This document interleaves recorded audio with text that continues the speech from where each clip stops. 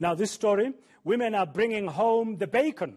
In South Africa, almost 38% of households are headed by females. A study at Unisa hopes to generate a discussion on stereotypical gender roles in the country. Puleng Segalo, an associate professor of psychology at Unisa, joining us now this lunchtime to discuss this research.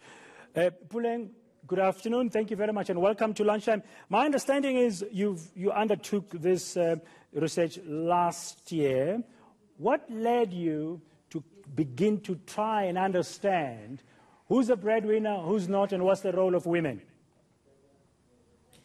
Thank you very much for the opportunity. This was actually a study conducted alongside a colleague of mine, Dr. Bianca Perry, and the interest was that we know that there are women who are breadwinners.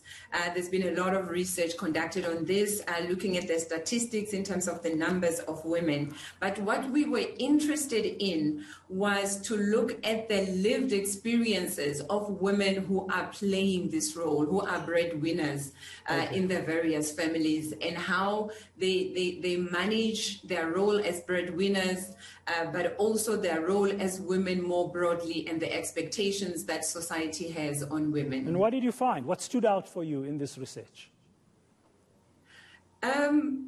What stood out for us was that women have to juggle multiple realities, multiple challenges. We know that a lot of women have to engage with what we called unpaid labor in the home. And one of the main things that also stood out was that even though women are now in the workplace and many of them are breadwinners, this does not necessarily lead to the reducing or minimizing of other roles that they have to play within the home as well. For example, childcare, domestic chores that they have to do as well, but also generally taking care of the elderly within the home. And this became more visible during COVID-19 when things changed and children had to be homeschooled and they had to learn online. So in addition to many women who are breadwinners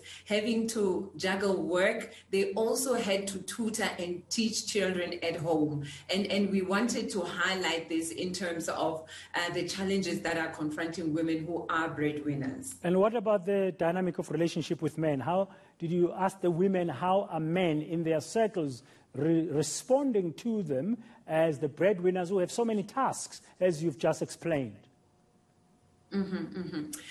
Yes. So one of the things, again, is when it comes to interpersonal relationships, we know that we live in a country where patriarchal systems are still very much entrenched in society, even though we speak of gender equality, even though we speak of the doors opening for women. But unfortunately, some of the traditional ways in which women and men are perceived and the assumed roles that they play in society remain. So even though women are working, they're independent, they're self-sustaining, they are empowered, they are achieving in lives in terms of qualifications and work that they do, they also have to engage with the challenges that they're confronted with in their interpersonal relationships when it comes to being breadwinners. Some of their partners have lost their jobs, and that's why they're breadwinners. Some of them are breadwinners because of divorce, and many women are living in single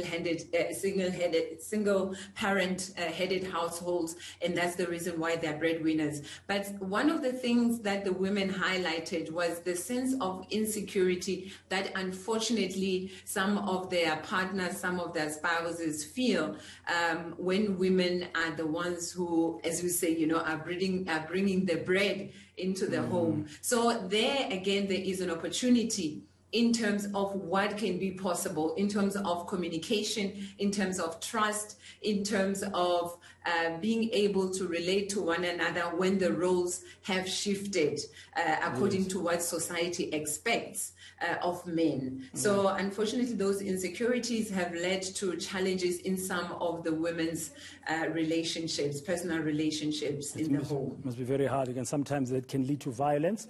And in this world of ours where gender roles are evolving. Thank you very much, Puleng. We'll look forward to the next part of your research. Don't stop here.